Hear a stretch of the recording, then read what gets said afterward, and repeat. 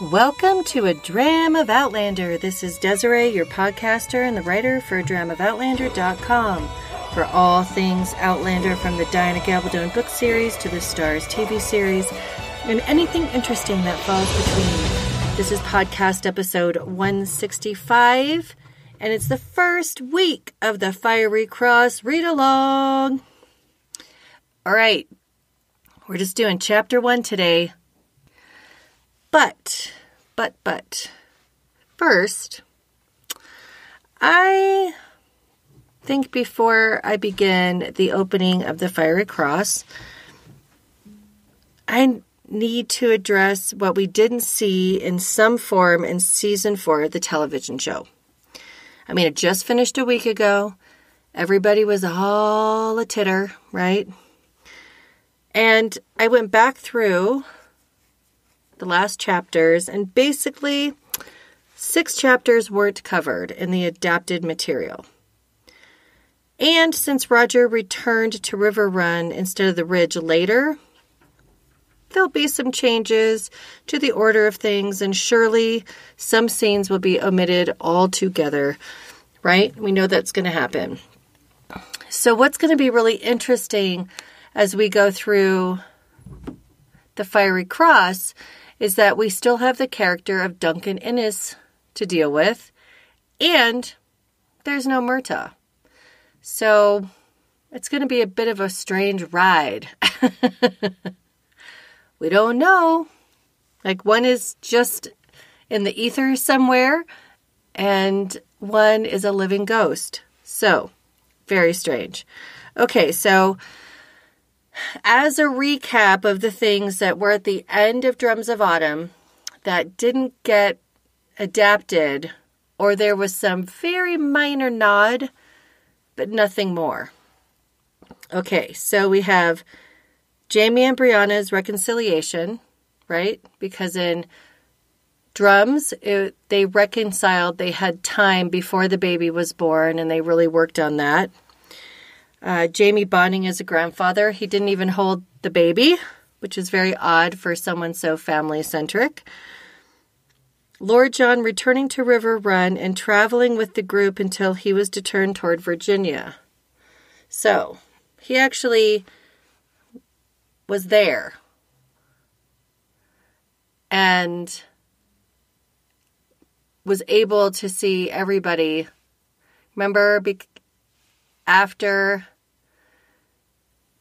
gosh, I didn't go back through and look, but I think it was after the escapade with Stephen Bonnet and the building blowing up, and Lord John got a concussion, and he was a mess, that he was still in recovery when Jamie and Claire returned. I'm pretty sure that's what it is. It's getting tougher to remember details after watching the series of what's actually in the book.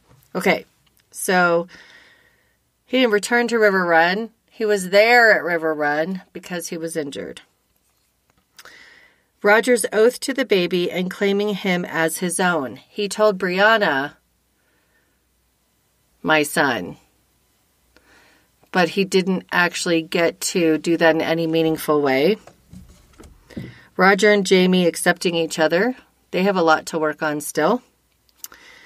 Roger and Brianna hashing out their feelings and relationship while discovering who each other is now.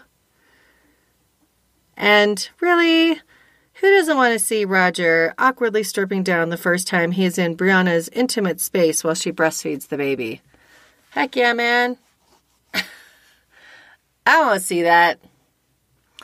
I don't know if we're going to get that because of Brianna's greeting of Roger at River Run and passionately kissing him and seeming to be in a not awkward space at all with him. Roger becoming acquainted with his baby. Claire and Jamie's relationship advice to Roger.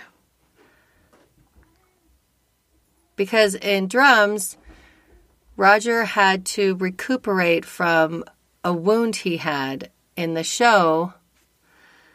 His arm just magically mended without Claire ever touching it. So he had to be on the mend, and Claire had to do some pretty fun stuff, including using leeches on it. It's awesome. Oh, no, not leeches. Wait, I'm mixing up my surgical memories. She used, larva in there so they would eat all the dead skin. And then they would leave because they only eat dead stuff. Yay for Roger's foot. So he had to be convalescing, and Claire and Jamie, as he was recovering, both gave him very different marital advice. The big house being built. According to the set designer, the big house is currently being built right now. Jocasta getting engaged to Duncan Innes. Might that be Murtaugh? But this would be for passion. But now he's going to be a wanted guy, so she's not going to be a loyalist. Like, what's going to happen? We don't know. Naming the baby. We didn't see that. And we're going to start off with that. Knowing the baby's name here, which is Jeremiah, after Jamie's father, and they're going to call him Jemmy. The beginning of the gathering at Mount Helicon, days 1 through 4. So what happened in those first 4 days? So truthfully, the gathering can be totally truncated. It's a very long bit at the end of drums and at the beginning of the Fiery Cross. And it's funny because people who've read the book several times are like, it's 874 pages. It's a third of the book. It's not quite that long, but we use a little bit of hyperbole when there's something. This book, that part of that could have been edited down a little bit, but whatever, it is what it is. And now we have the longest week ever kind of thing. So we get an update from young Ian at the beginning of the gathering. So hopefully in the show, they'll give us a little flashback. We get Lizzie reuniting with her dad. They found him. Jamie taking the baby gambling, which is one of my favorite things. Claire doctoring people. The Highland Regiment showing up. Roger disclosing the contents of Frank's letter to the Reverend to Jamie. This is when that, Riche pointed out that we already know that Frank knew. Well, Brianna knew, and she told Claire. But did Claire tell Jamie that Frank knew that whole time? I hope they didn't have that one little thing totally get rid of this whole scene in season 5. Because the contents of that letter are so friggin' powerful.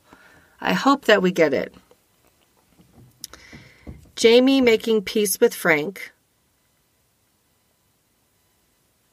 And the calling of the clans. Yep. Because remember, well, in the show, they had Brianna walking away from that when they did the calling of the clans. And she got mad at Roger after he had asked him to marry her, and it was a big disaster. So that calling of the clans sort of cements them as a family, because they're supposed to be getting married at this gathering. It's the first gathering in 30 years in the book, and it's at Mount Helicon, which is Grandfather Mountain, which is a real place in North Carolina. So there you have it. Sorry, you are hearing my cat being a pest because she wants in the box. So Podcat, Butterscotch, is being a beast. I will tell you, she spent all day with me. I worked on a final project for 8 hours. She probably spent 6 of that, 6.5 of that, next to me or on my lap. So it's not as if she's lacking in mommy time. So if it sounds like my box is being infiltrated, it's the cat. And I'm really not in danger. Okay, so how do you think the writers will fit this stuff in? How do you think it will be adapted? And what will end up being totally ignored? So So interesting. Okay, that's a lot of material. And I know some of you are going to say, if they didn't have Brianna wandering and ending up at Leary's house, we might have been able to get some of this. It's true. We could have. Because some things they made devastatingly short, like Claire and Jamie's a few days at River Run, so they became no part of the community whatsoever. And all the walking and going to get Roger, that took a long time.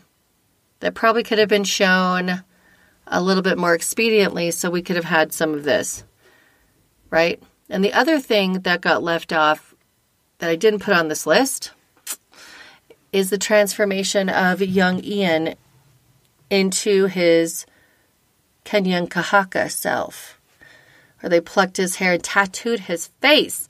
I so hope that they tattoo young Ian in the show. I mean, come on. I want to see it.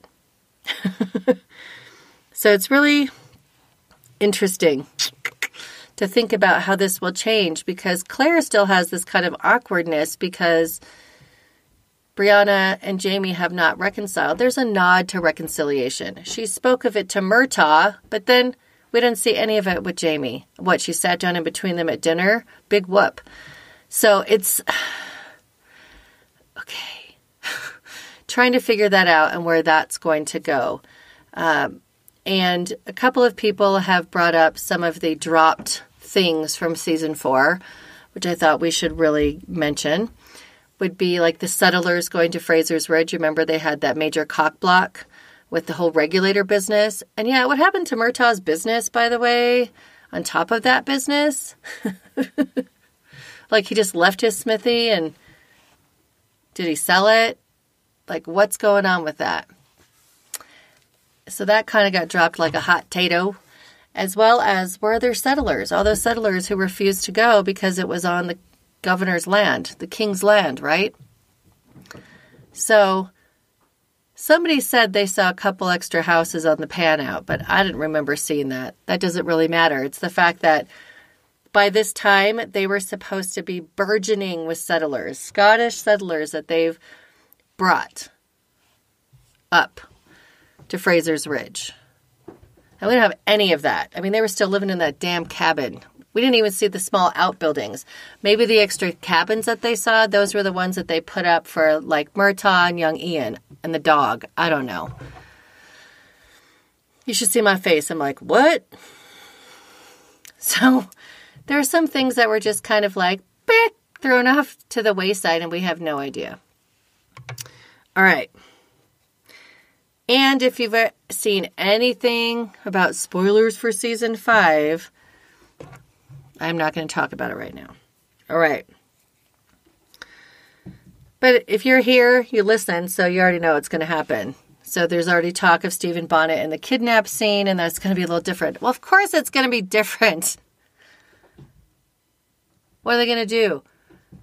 Spend all that time having him take Brianna and dragging her to Ocracoke? I mean, they're not going to do that. He's going to probably come to the ridge and steal her. I don't know. What do you think about that? Email me, contact@adramaofoutlander.com, 719-452-3550. I almost gave you my office fax number instead. That would have been funny.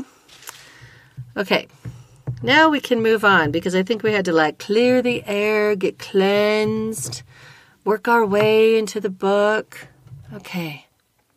And somebody did ask me if I'd had a wee bit of whiskey before the last episode of the podcast. No, I didn't. I was just really excited. I actually, overall, really liked the finale for lots of reasons. But you would have heard that podcast already, so it's all good. Okay.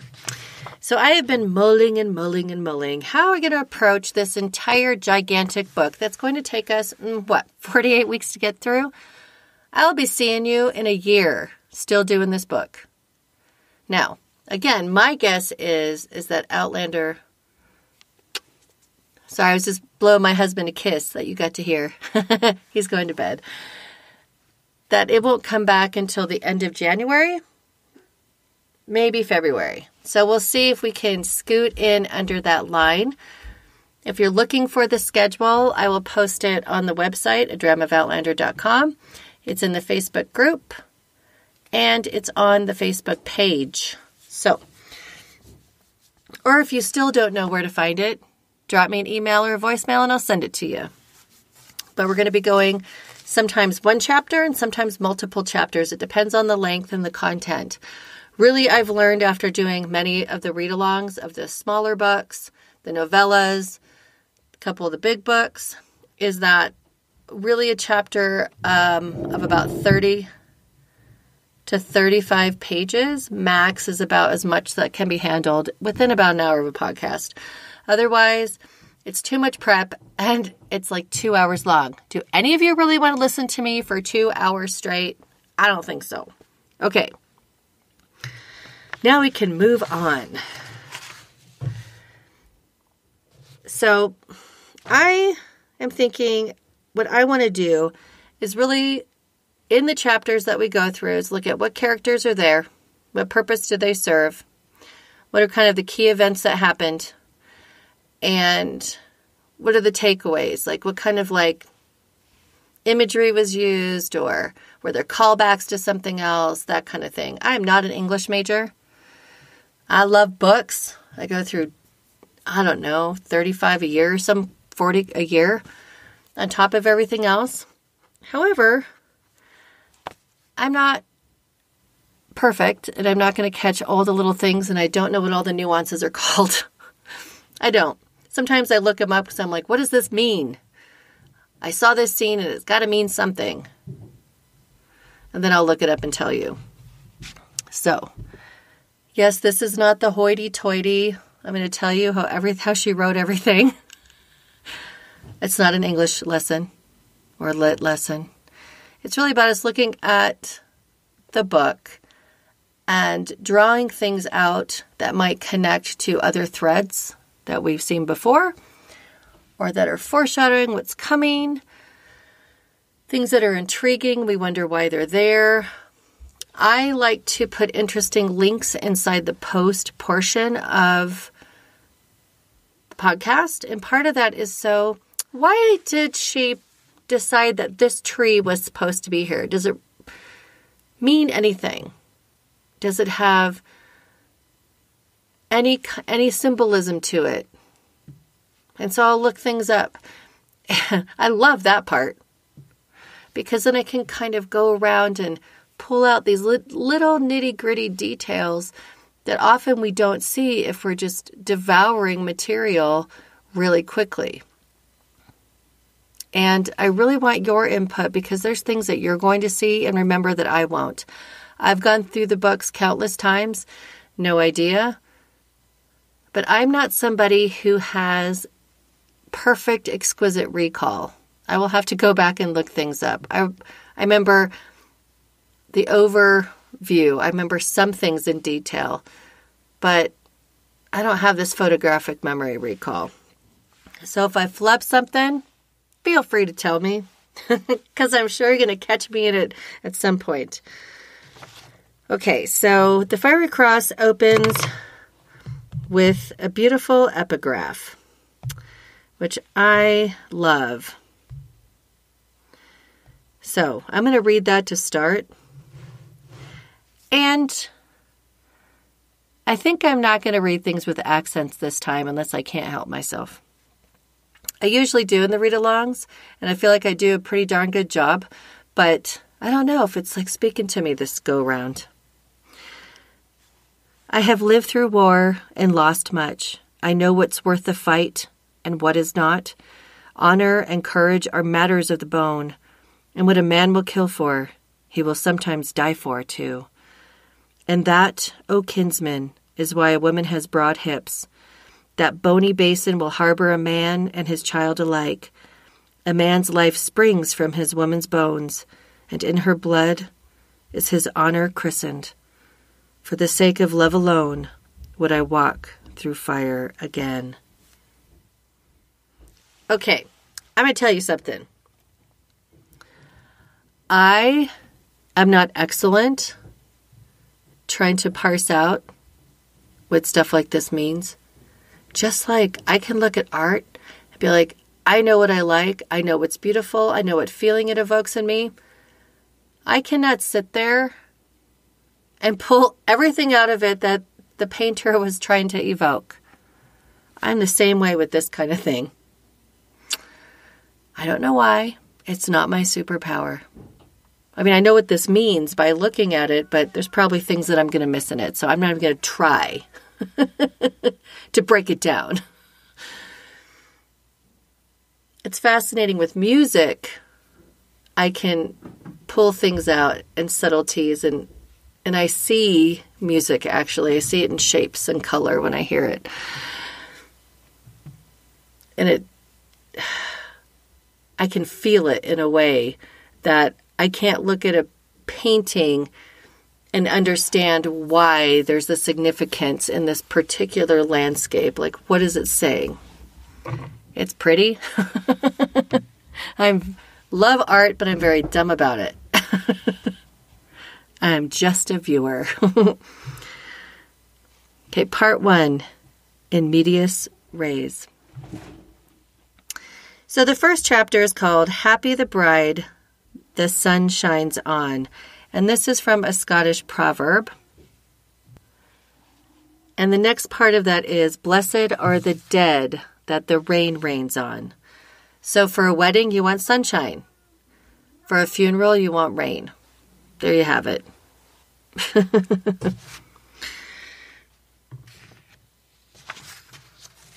And like Jamie waking up dead at the beginning of Voyager, I love the opening paragraph. I woke to the patter of rain on canvas with the feel of my first husband's kiss on my lips. I blinked, disoriented, and by reflex put my fingers to my mouth. To keep the feeling or to hide it? I wondered, even as I did so. Great opening paragraph. Okay. So the setting is Mount Helicon, the royal colony of North Carolina, late October 1770. Now remember, they didn't get back to the ridge until what, July? They weren't there very long to get things planted and put back together. They were gone for many, many months. In the book, they didn't seem to be gone as long as they were on the show. And I have decided I'm not going to be uber legalistic because there are some things that as we're going through this material, we're going to have to go, how is this going to happen? So at the end of each podcast, I'm going to put in my own conjecture about how I think they're going to deal with it. And I want to hear back from you how you think the scenes will be handled. Will they be adapted? Will they just kick it to the curb and not use it at all? All right. Now, one of the things I really, really hope we get, because in the first 5 minutes, I sat down to read this, I remembered why I love these people so much. Claire's internal dialogue is amazing most of the time, and we get to really see her as being this unreliable narrator. She's really funny, and she often thinks one thing and does another. She tells herself stuff, but totally ignores what she's telling herself, right? I love that. How are we going to get that scene? Are we going to get a little flashback of Tobias and her kissing on their wedding day? Or wedding night? I don't know. But I remember in the first season, they got hammered for so many voiceovers, but not doing any is really making it difficult to connect to that inner voice because it's so plentiful. Roger's inner voice they used with him talking to the other captive until he died. Okay. So the Latin phrasing means into the middle of things. It usually describes a narrative that begins not at the beginning of a story, but somewhere in the middle, usually at some crucial point in the action. All right. There you have it. So who are the characters in this chapter? We see Claire, we got Ghost Frank, Jamie, Roger, Brianna, Jemmy, Marsley Fergus, Germaine, the 67th Highland Regiment, the man in charge of it, Lieutenant Archibald Hayes, Lizzie and her hormones, Duncan Innes, the weather. The weather is prevalent in this chapter. About how cold, about how wet, about how uncomfortable. Where did Claire's petticoat go? Okay. That should be a character as well. But it's late October, so it's definitely rainy and cold, and fall has fallen upon them. So what is Claire doing in this chapter? Well, first of all, she's trying to get rid of Ghost Frank, who's in her head.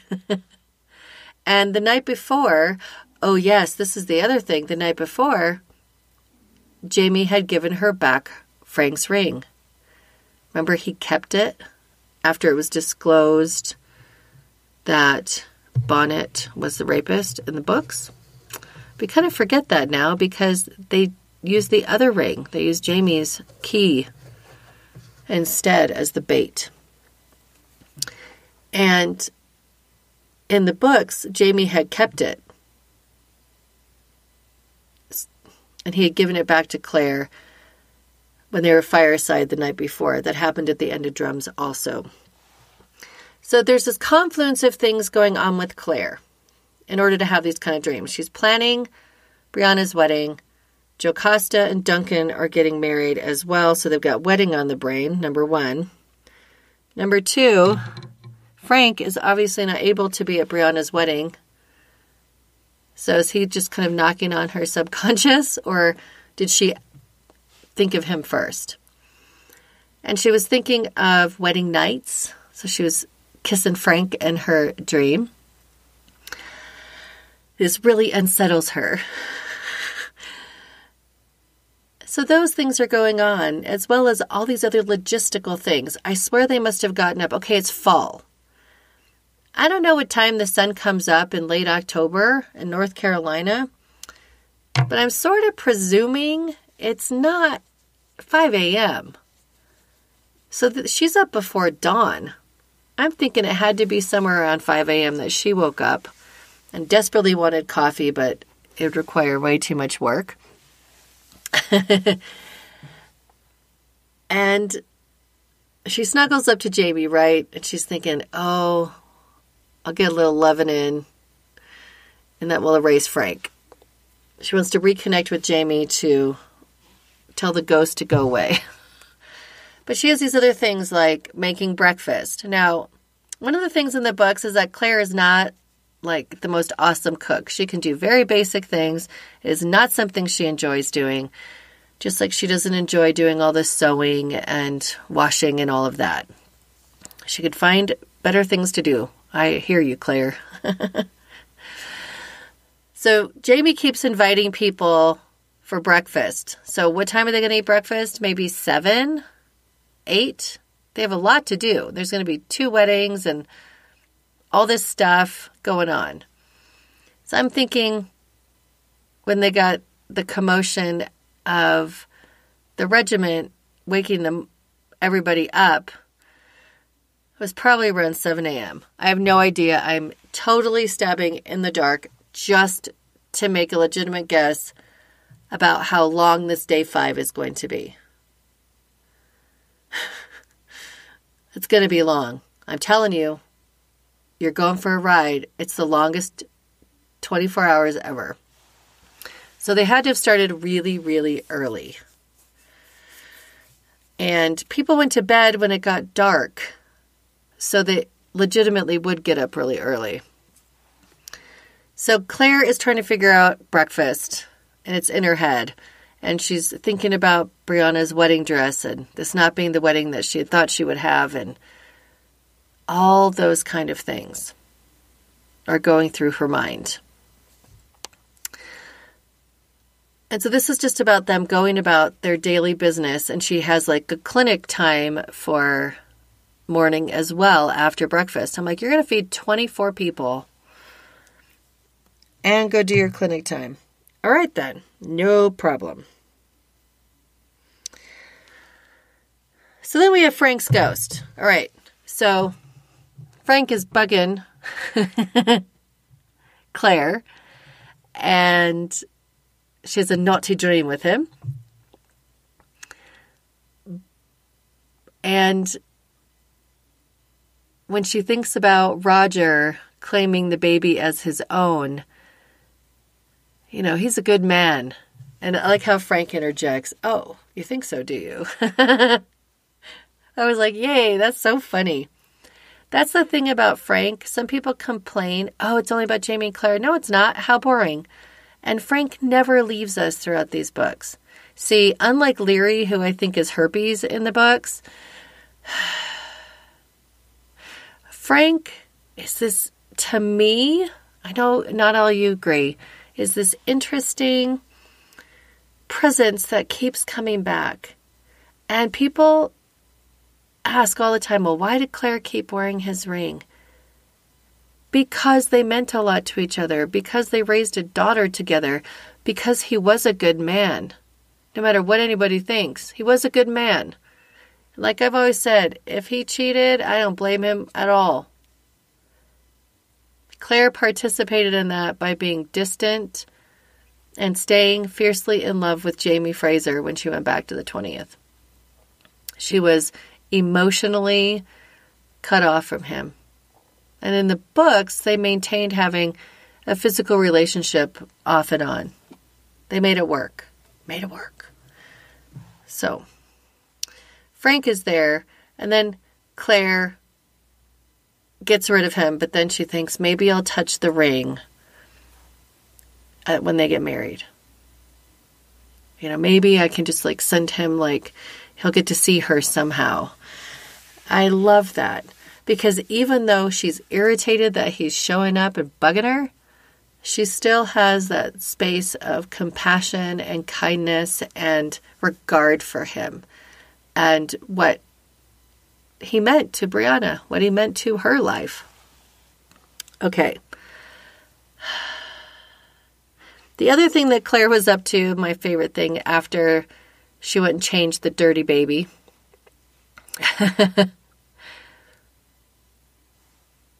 is she got a few minutes to herself just by the water, inhaling that peace and that sanity before having to go back into the fray. Because it was when that part where she was saying, though she loves to socialize and get caught up and get everybody's news, it's just so much.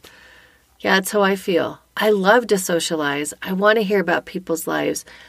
I want to catch up. But it's a lot. And then I need quiet. I need my own space. And I think when my kids were really young, I was able to just do everything and not feel so tired by life. But as the responsibilities and kind of the burdens of life grew, and all these years have passed, oh my gosh, I totally need what I needed when I was a little kid. I needed as a teenager. Like, it's all come back full circle, and I can't just push through anymore because everything that I do requires so much emotional energy that there's no reserve. It's amazing and interesting to think about that. Okay, so what's Jamie up to? Well, the first thing we see is Jamie getting woken up from a dream, and he was dreaming about someone being crowned the King of Ireland, and the whole process, which entails having intercourse with a horse. And all these mishaps kept happening, and the man who would be king, for some reason they couldn't make it work, so Jamie was going to show him how it's done. Oh. And Claire's like, oh, well, I'm so sorry for waking you up. Like, that humor. Like, she thought it was hilarious. I was kind of goading him. I love that part. But Jamie is kind of in the middle of things with Archie Hayes, who was a Jacobite, who ended up joining the British Army because they gave him the opportunity, and then he rose in ranks to be an officer from nothing. So he's done very well for himself, and he's made the best of what he has. But Archie Hayes read this letter from Tryon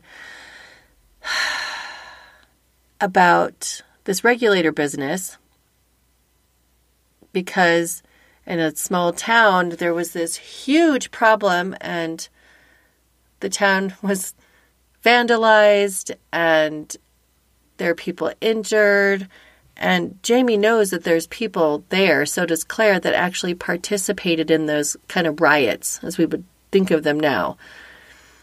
And he wanted people to come to his tent and tell them information. Really, okay. Now, Duncan Innes happened to be in that town when it happened.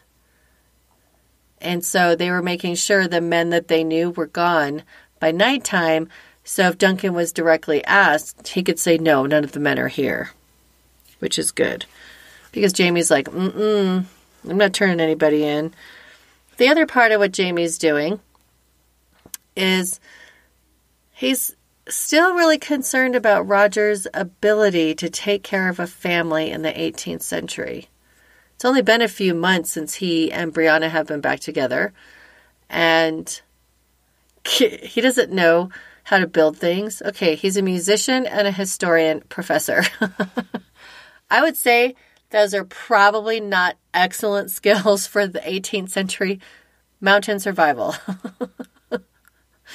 So Roger's really starting from scratch. He has to relearn how to do everything. He has to navigate this sketchy relationship he has with his father-in-law. It takes a while for them to build like a really solid rapport. He and Brianna are still working on things. So Jamie's got to work through those doubts, but he's doing it.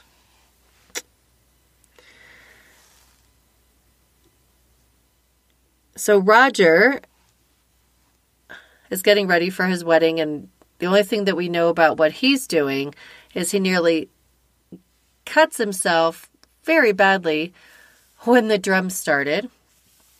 So he has this straight edge gash, and Jamie had to give him a coat in order to wear with his kilt. Oh, I hope we get kilts.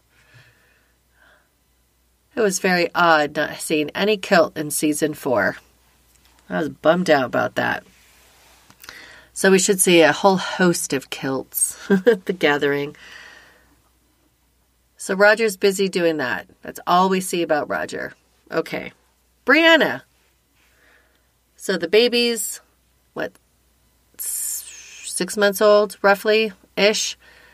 Teething, normal stuff. And Brianna is trying to get her stuff together for the wedding. That's all she's really doing. We only see them for an instant and they're out, but we know that they're there and that they're planning on actually having a marriage by a priest that Jocasta brought in from Maryland. We don't see Jocasta, but we know she's there. She's supplying the food for the weddings and the priest, and she keeps letting Claire and Jamie borrow from her coffers to feed the people who come to their little campsite. So we see Marsley, Fergus, and Germaine. And that comes in when Germain, like the little maniac he is, Germain, runs off and ends up getting himself fallen into the water. And he is saved by a bayonet hooking his clothes and dragging him up.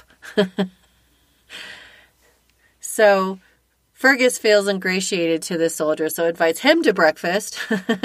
He's a nice kid, nice Scottish boy. And Marcelly is busy with the baby, and it's just mayhem. They're just controlled chaos of young parenthood, and so I love that part.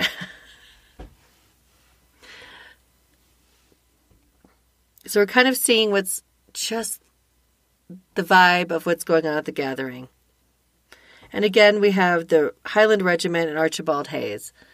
Nobody's going to talk to Hayes, but he's really smart. He backed up his tent to where somebody could come in to the back and give him information and sneak back out if they wanted. So it's super clever. But we also learn that that regiment is going to be disbanded as soon as they get back to Scotland, and that they were supposed to leave already. They just happened to still be in North Carolina. So Tryon used them to go to the gathering. I mean, they're Scots. They're familiar. They know people there. But when they get back to Scotland, they're going to be going their own way. I mean, he might get a different job, but the soldiers will be dispersed back to their homes.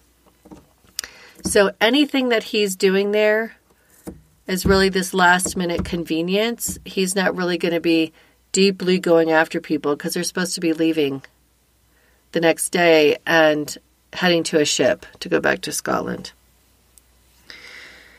And then we see Duncan Innes, who's supposed to be getting married to Jocasta. He was like in and out. Hey, Duncan, like we know he's there. And again, the weather. Rainy. And so Jamie says that proverb, and it's like, don't you say that to Brianna today. Okay. But it's just, imagine, drizzly, gray, windy and cold, that it's coming off of the mountain and biting you under your skirts. All right, so that's kind of who we saw, what they were doing. So we've embarked again on the longest days ever in the history of any gathering, specifically this 24 hours.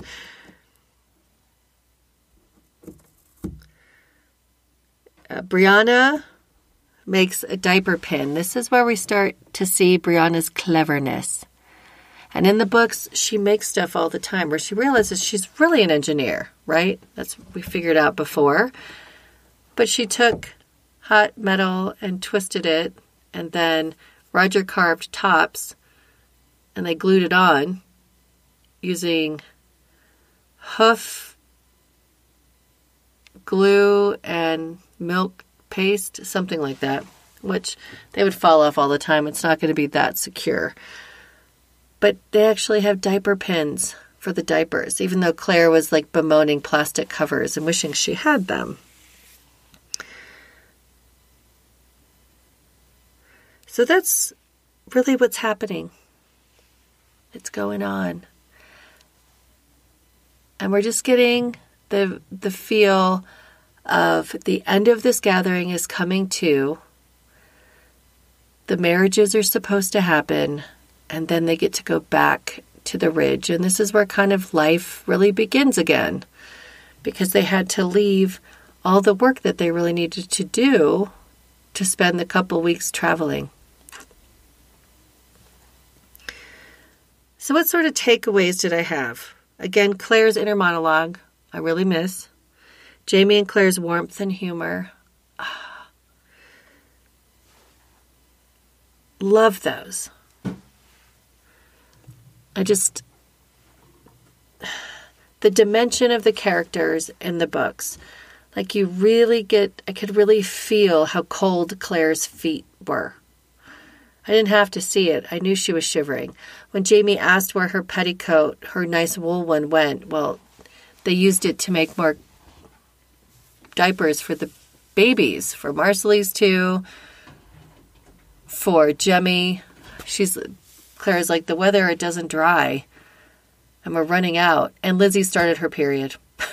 So she's all hormonal. She got her period at the gathering. So she needed something so she didn't bleed everywhere.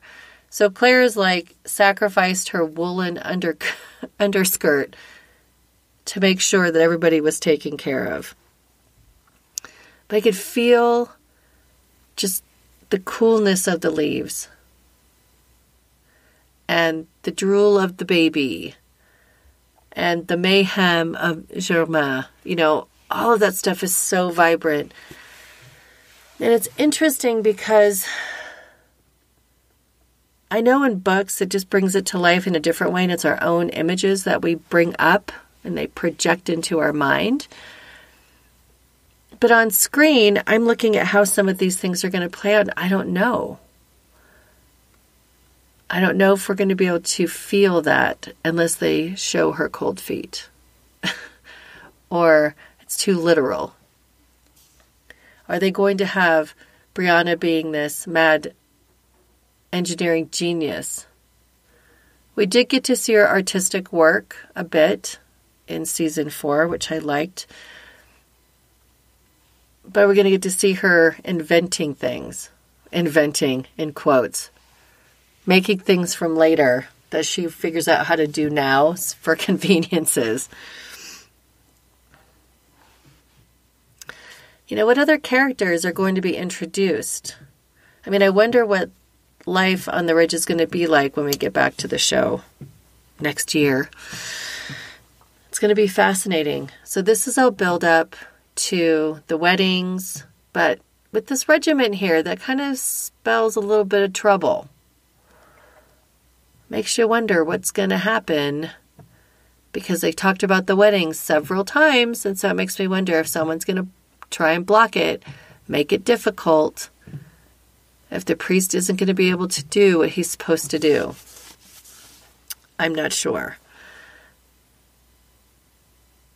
Well, actually, I do totally know. I'm lying to you. But if you've not read this before, you don't know what's going to happen, so I'm not going to tell you. Okay.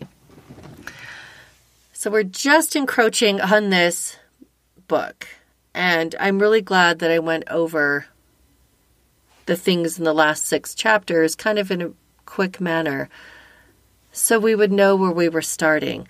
Because coming out of the TV show, when I sat down and started reading, it was like being shocked. Because we spent all that time in drums, and then we watched the show, and you get immersed in that, and then you're coming back to the books and going, what just happened? I'm in some kind of other universe. I don't know what's happening. And that's exactly what we're doing. We have to spend some time transitioning back into the book universe, and we're going to get there. But I love the textures. I was so excited to sit down, and people are all like, boo-hoo, it's Outlander. I'm like, wahoo, it's Outlander. We get to go back to the books. That's awesome. And we get to try and figure out what's going to happen on the TV show. So I'm not going to be so legalistic about keeping them totally separate. And we'll just put a little bit, like right now, I'm going to go, okay. So what do I think they're going to put in from this chapter? They probably will have Claire and Jamie being cock-blocked, because season 4 was kind of a big cock-block, wasn't it? There wasn't a whole lot of loving going on. I mean, at least on screen. I think they'll probably do away with the kid antics to where we actually see it. Like, we might see it in the opening scene where Fergus is chasing after Germain, and then the card comes up, or the title of the episode comes up. I don't think that Archibald Hayes is going to read this excessively long letter. It'll probably be done in a different way. We don't have Duncan Innes. So is Jocasta getting married? I don't know. Because we still have that regulator issue to deal with. And it was a big deal in North Carolina. Someone got upset with me for saying I was done with it. It's because it was so in your face. And when there's only minutes of every episode, and they're precious minutes, it seemed like it was a lot. But I know it was serious in the history of North Carolina. Okay. And they're probably going to do away with the Jamie inviting everybody to breakfast out of Scottish courtesy. And we're probably not going to get his dream about becoming the King of Ireland. So what I hope we get from this chapter is Claire and Frank having that conversing thing, however they can do it. I would love that. Because he's really important to the rest of the story. And I hope they put in from the missing material, like Claire's not getting that ring back because it never disappeared, but Roger talking to Jamie about that letter. Somehow that needs to be in there. Because even though they knew Frank knew, they don't know that Frank put that headstone. They don't know any of the stuff except that he knew. So I hope so, because it explains a lot more about Frank's character. So I'm wishing. And I think the letter from young Ian, the update, will be done we'll get to see an update on him at the Mohawk Village. So what do you think? There's a lot of material, and that's a big jump forward from where they were. We don't even know that there's a gathering happening. Oh no, Jamie needs to hunt down Murtaugh and kill him. Okay. So I hope they fit in that relational stuff and not just have it be some kind of action. I was expressing to somebody recently, and I probably said it on the last podcast, I don't remember, but the difference in shows that are character driven, regardless of the story, if they keep a basic format, it's fine, like Shetland and Vera. It's fine, because it doesn't really matter what the mystery is that they're solving, what the cases they're solving. What matters is their characters in that process, and we get to see them, even though they're different than we expect. The essence is there. They're brilliant, so it doesn't matter if it's all new material or book material or whatever. But Outlander has a depth to it. And that's why when I got through 5 minutes of reading, I was like, oh, I love you guys. Hello. That's how I felt. I felt like I was stepping into the presence of old friends, of people I have known forever. I have known them for more than half my life. Yep. So, thinking of that, I am so ecstatic to be going through this. And I wonder in the storytelling on the show, I know they've had lots of changes in writers. I wish they would keep a solid team that would just get in a groove and do it. Because I really felt like in season 4, we got a lot of hits and misses, and we got some amazing stuff, but it wasn't consistent. And you have to be able to show that what's going on underneath. What are those dynamics? The subtleties. And some of it we got beautifully, and then others it just felt like flat. It didn't make any sense. Like some of the choices, Roger leaving Brianna. we're all just like, well, he is kind of a dick, isn't he? Like, why?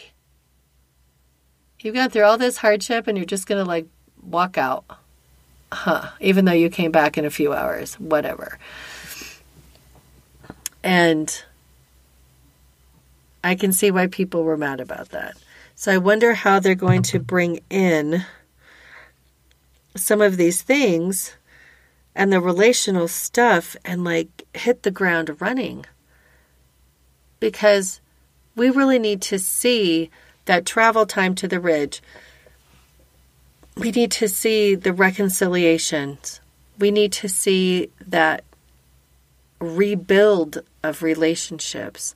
And I think the gathering really could be done in one episode. Truthfully, the whole thing. Because they could just have it like show a little bit from the first days, and then have this one be, or not this chapter, but this final day be the episode. And then we can move on. But we really need to have some of that stuff prior, because if they do it to where it's like the way Voyager started in the book, where it's a total like cold open, where you're like, where the hell are we and what happened? Because that's how Diana wrote it. You don't know what's happening. Well, they've already done that on the show. So I hope they don't like jump ahead and then be like 5 months ago and give us the backstory. I hope they start back at River Run with them trying to figure out what to do with Murtaugh and going and then being back at the ridge. I don't want to see 2 weeks of travel. That's how long it takes. But I hope that we actually see that connection, because I think it's going to be important to the movement of this story, because they just stopped it at a location that you're like, well, it makes sense, but now there's a lot to be done before we can be at this day at the gathering. Okay. So what do you think of this chapter? What do you think it's leading to? What are your comments about how this might be integrated into the show? And the 6 chapters of things that were missing that I went over. I'm giddy right now. Just giddy with excitement that we are going to be with our friends for an entire year in this book. I hope you can stand me for a whole year, because I'm going to be able to stand you. I just know it, because you're awesome. But send me the feedback. Contact at adreamofoutlander.com or 719-425-9444. Did I give you the other number? Okay, so the real call-in line is 719-425-9444. If I said another number, 452 number, that's my fax number. Can you tell I've been doing schoolwork all day? Hey, but the good news is it got graded quickly, and I got 100% on it. One more class down, keeping my 4.0 going. That's why this is late, so I apologize. But you all aren't going to give me a bad grade if I have something that's late. I got to keep the momentum, people. All right. So, what are we doing next week? Next week, we are doing Chapter 2, Loaves and Fishes. In the Drama of Outlander group on Facebook, I've started an event for people to go in and put comments, thoughts about the chapter before I do the podcast. Okay? Because that way I can include those things in the podcast. So go and join it. You have to answer some questions so we know that you're a real human and that you're not some like angry troll beast from under a bridge or a bot of some sort. But head over there. And if you're not on social media, you can certainly email me any thoughts or comments you have on the chapter before I record. I'm generally going to record on Saturdays. That's my goal. But babies sometimes don't care about my podcasting goals. Just like they don't care about my school goals. And I have to turn things in late because I'm tending to a mom and baby at a home birth. Okay. But the schedule, again, is on the Facebook page and group. I will make a post on the website that has it on there as well. And again, if you want me to email it to you, I will do that also. The other thing I'm going to be doing during the read-alongs is as the medical things come up or the sciencey things come up that I love, I will be doing an additional few minutes of the Outlander Science Club. It's coming back. The reason I didn't do it for the TV show is, frankly, they just didn't do enough with what Claire's does. I mean, I could have done one on all the herbs growing in her kitchen, but we really didn't get to see Claire at work very much again. It was all about on horses trying to find Roger. And I did talk about the surgery at the theater on the show. So I will be doing a little short extra for Outlander Science Club. I'm starting that again. And hopefully Outlander Medicine will join me again with doing those because, of course, she's an actual physician.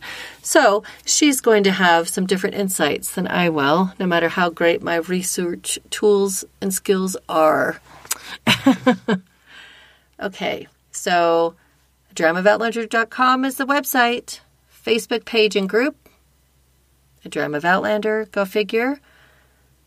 Twitter and Instagram, it is Dram of Outlander without the A in the front.